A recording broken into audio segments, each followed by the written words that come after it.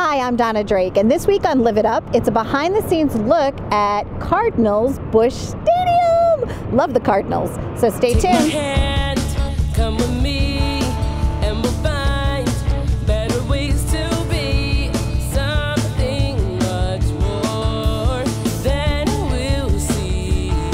And we'll live, and we'll grow, taking steps into the unknown. There we will find the essence of life. Live it up, live it up. Dan, welcome to Live It Up. Thank you. And Thank you brought us down here on the field, and it doesn't feel like winter today, does it? No, we're very lucky to be here in the off season and have a day that we'd be happy to have opening day with these conditions right now. And the grass is really like beautiful and green. I actually felt it. It's real grass. Oh, sure. Okay, so when you built the new stadium, I guess that was one of the things that you put in place. Yeah, we actually had gone to new live grass in the old stadium the last couple of years, and I think all ballparks now, it's just very, very important for the healthier ball players. If you can do it, you want to have natural grass. Because it also helps their knees. I guess they could maybe play a few more years longer then, right? Knees and the burns, the elbows, and the other thing, the way the parks are built now, even if it rains, the grass, they have it such that the water flows right through, and as soon as it stops raining, the fields play. This feels absolutely great. I can't believe I'm touching the grass at Busch Stadium. How lucky am I? I love baseball, and I love the original hometown I grew up in, St. Louis, Missouri. Really proud to be here today.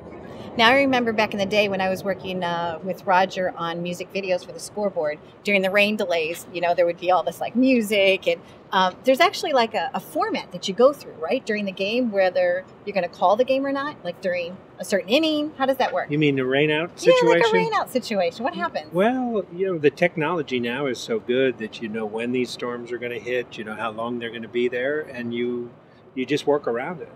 I know one game this past season, we knew a storm was about to hit right after the start of the game, so we delayed the start of the game, and it actually worked out to save it where the starting pitchers didn't get out, start throwing, and then have to take a 2-hour break. So it is important, but yeah, when you have a rain delay, you really want to watch the radar and make sure you're informing the fans of what's going on. And there's fun things to do here at the park too, like build your own Fredbird, right? So like during, I guess, a rain delay, you could like eat great food, and right? Yeah, rain delays are very good for our concession business.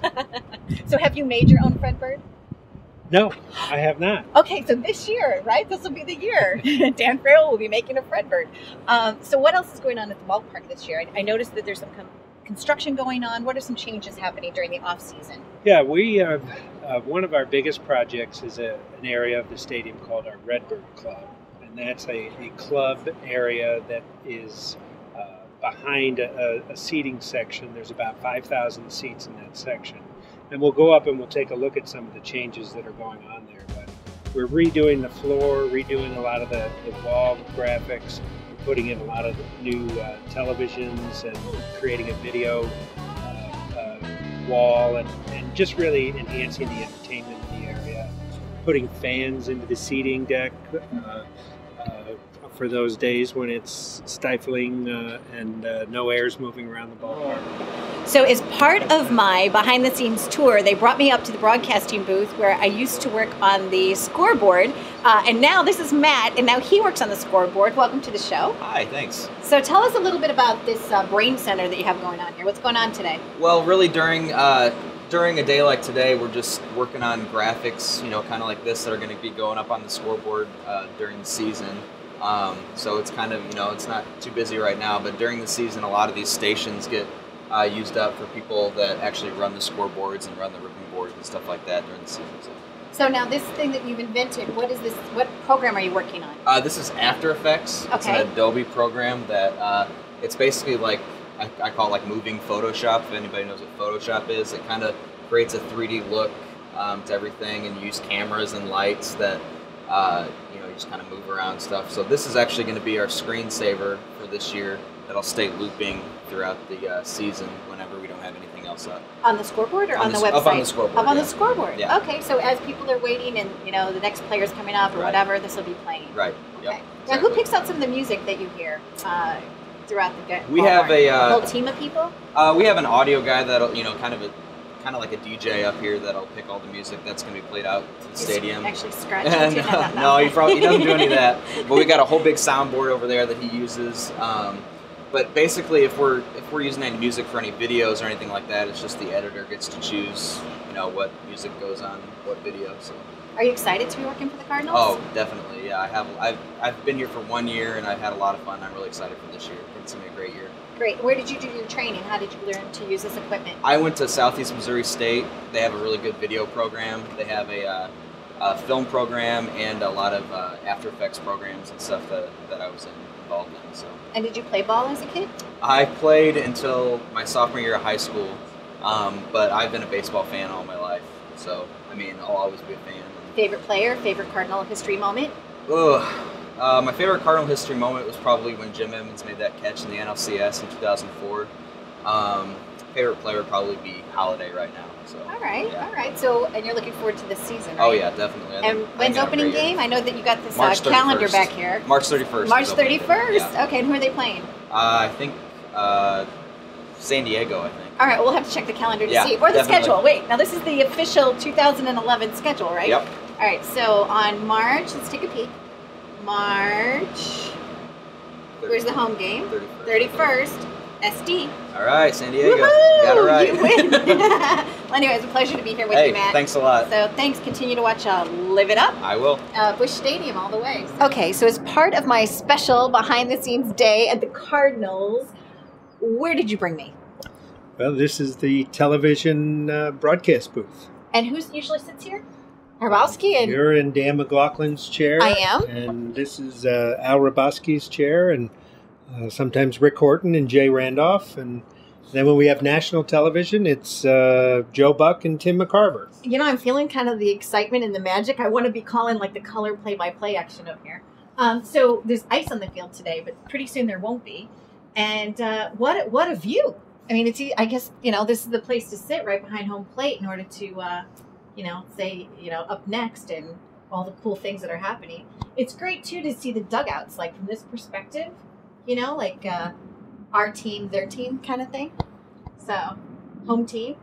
So how are the uniforms this year? Do they get new uniforms every year, or do they, We haven't changed the uniform look. The Cardinals are one of the few teams that really has kept the same uniform design, same logo for many, many years. And now I do think they make a new one each year, but they haven't clean, changed right? the design. So they're not so smelly, exactly.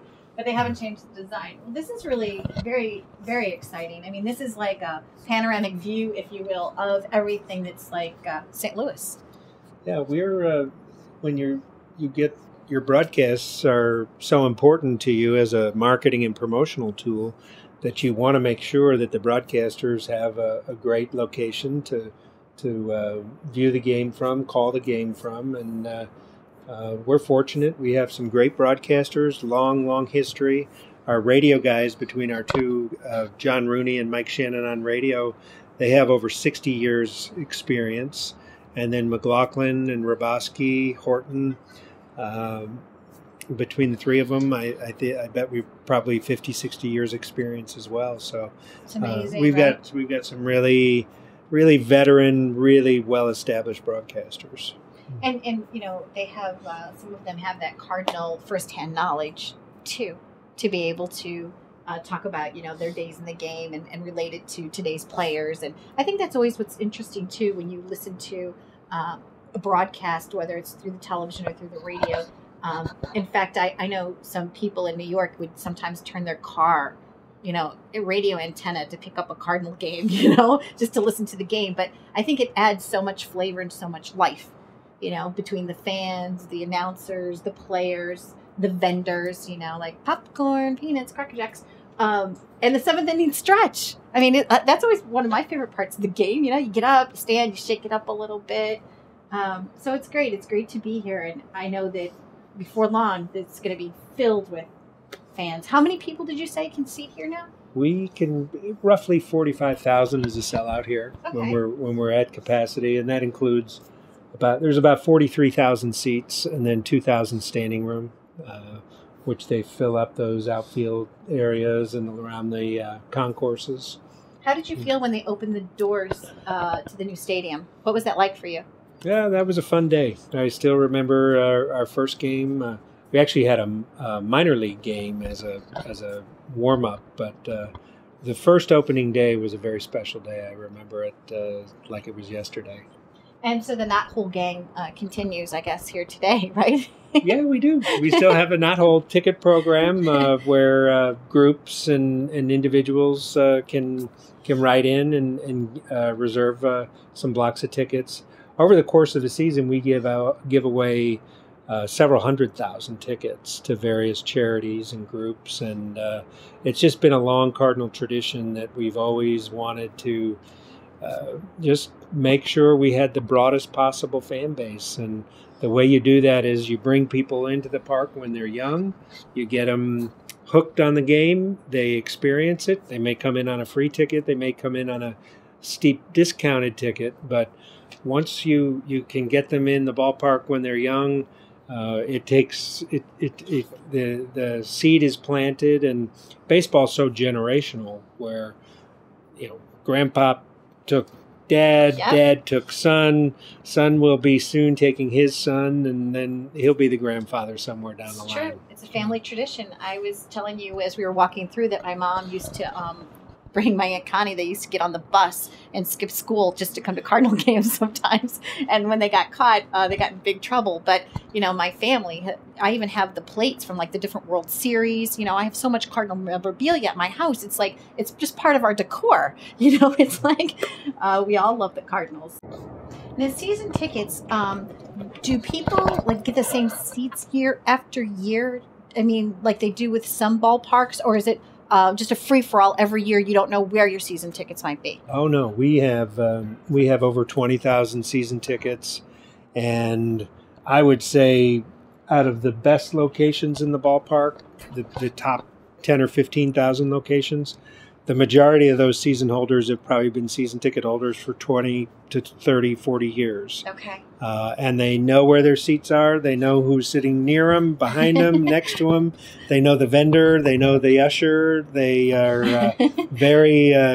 It's like a neighborhood atmosphere in the season ticket locations. Yeah, I can see that. I remember what that's like. It's pretty exciting. But what's so nice about it is even with the old stadium and the new stadium, there's no bad seat in the house. I mean, every seat has an opportunity to see a great game.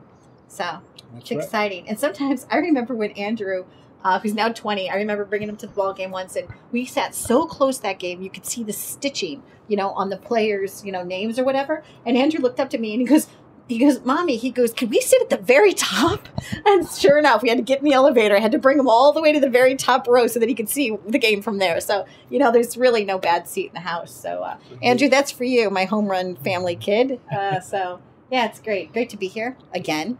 Great to be here. Well, live it up, St. Louis, from the broadcast booth. Woo! Ladies and gentlemen, boys and girls, children of all ages, St. Louis's own Donna Drake from Live It Up. Woo!